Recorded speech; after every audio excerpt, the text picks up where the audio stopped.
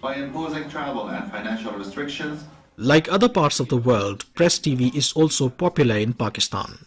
While its transmission is available on the satellite, most of the viewers in the country rely on internet to watch Iran's English language news channel. The main reason of Press TV's following in Pakistan is because of its unbiased coverage of events dominating the global scene.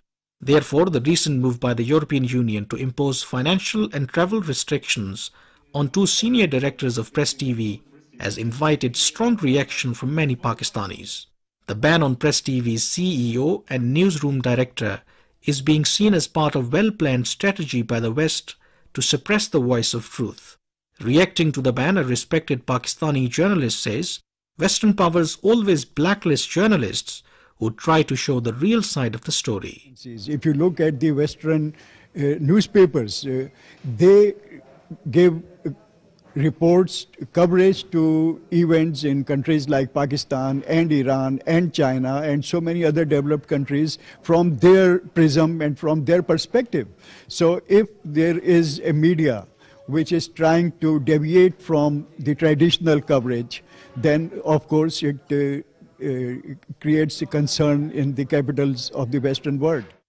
Not only ordinary people, but Pakistani politicians have also condemned the EU's decision. They say attempts by Western countries against Press TV show their double standards about their claims on freedom of expression.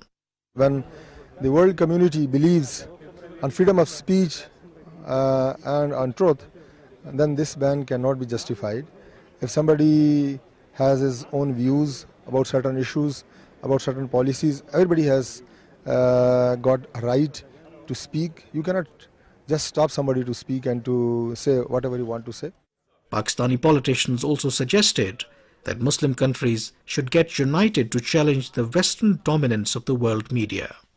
Many people in Pakistan believe that Press TV is being punished for exposing the hegemonic agendas of Western powers, particularly the United States, through its impartial and unbiased coverage. They strongly feel that despite attempts engineered by the West to undermine Press TV, this popular news channel will not be discouraged from telling the truth. Kamran Yusuf, Press TV, Islamabad.